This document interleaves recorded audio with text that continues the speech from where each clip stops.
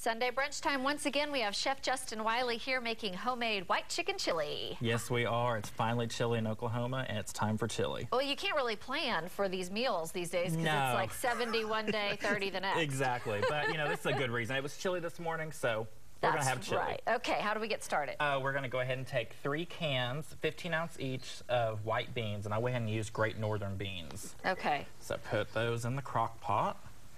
Then we're going to take an equivalent of 1 onion, about medium onion chopped. And then 4 cloves of garlic.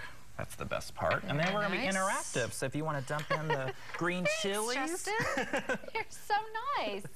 I'll add the green chilies and this beautiful array of spices. And that is cumin, oregano, cayenne, and cloves and salt. There you go.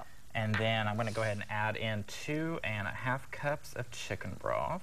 Okay.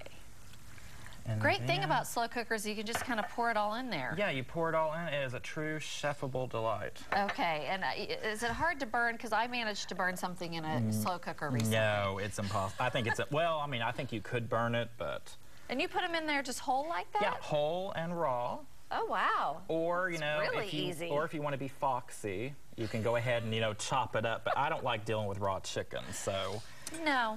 I do want to be foxy, though, so maybe I might try that. Of course. Go ahead.